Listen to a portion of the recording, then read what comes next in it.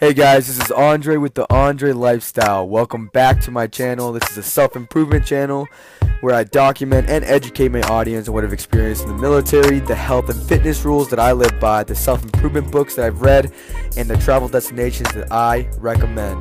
Subscribe to my channel to stay up to date with new great content every week.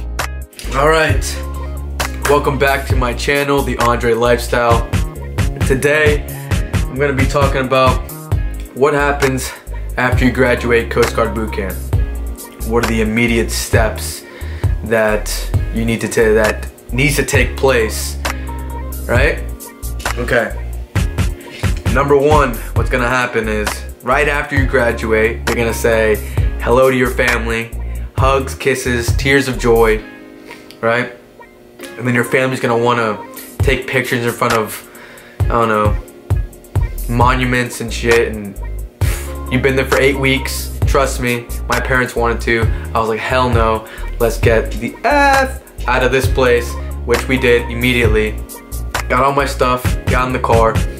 Depending on whether you did, let me see, if you took 5 days of leave, or 2 days of leave, or 1 day of leave, or 0 days of leave, that will determine when you need to be at your first duty station, right?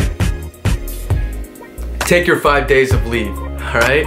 I'm pretty sure everyone in my class took their 5 days of leave. After you went through what we went through, you're gonna want to take your 5 days of leave, alright? So I took my 5 days of leave, and immediately I drove back to Virginia, where I'm from, and you know, just chilled out with family for those 5 days, prepared myself, met up with some old friends that haven't seen me in a while, blah blah blah, okay? Fixed my hairline, because they jack it up when you go to Coast Guard Bootcamp, and yeah.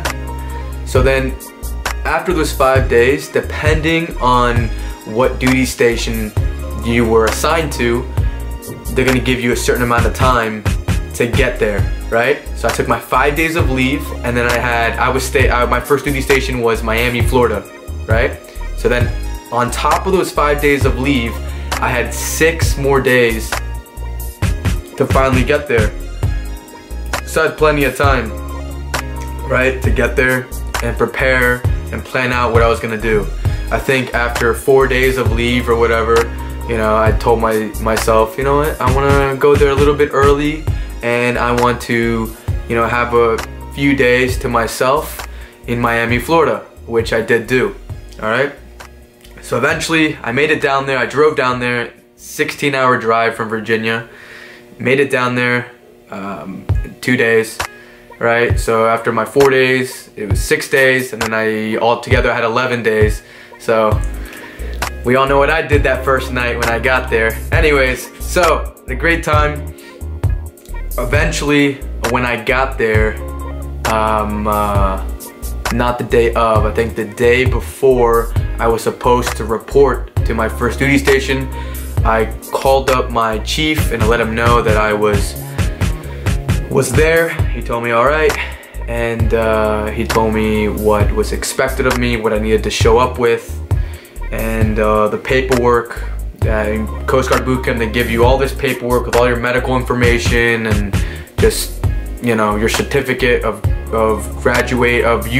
proof that you graduated boot camp, right?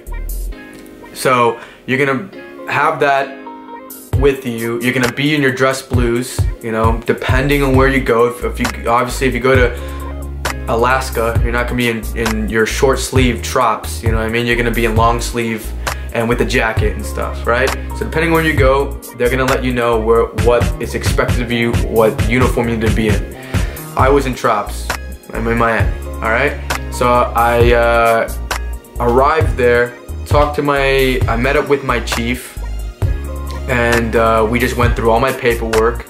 That whole first day is nothing but meeting some of the crew, getting all your paperwork out of the way. And when I say paperwork, like your health insurance, if you're married, your marriage certificate,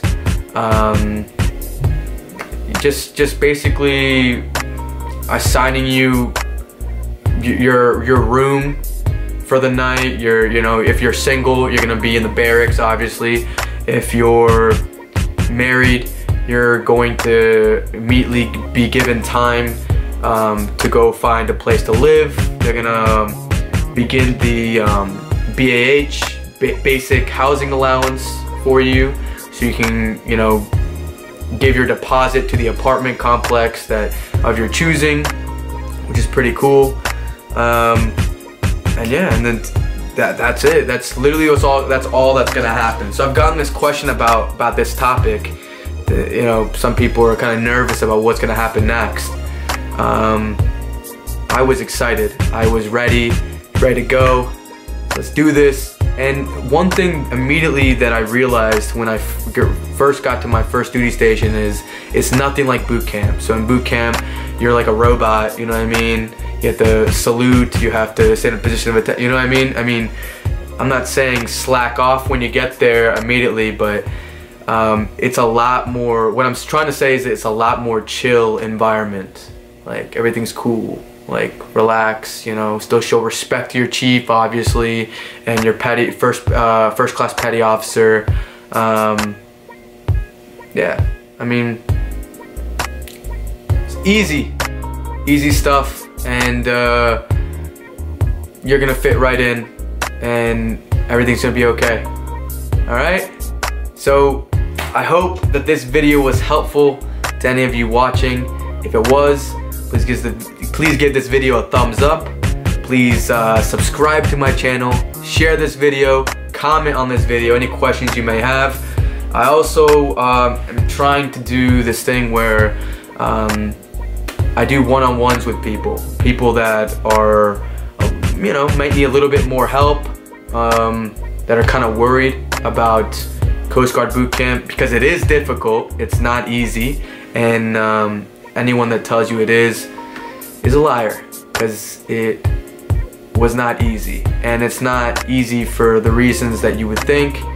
It completely took me off guard. So if you guys want to have a one-on-one with me, you can email me at theandrelifestyle@gmail.com. theandrelifestyle@gmail.com. You can also follow me on Instagram at theandrelifestyle. I'll provide the links to my Instagram in the description below. Again, thank you for the support, everyone. Please shoot me some more questions so I can make more videos. And I apologize that I made a video in like a month, but just busy with life. But try to be a little bit more consistent, and I appreciate the constant support. As always, please live the lifestyle that you want to live. Peace.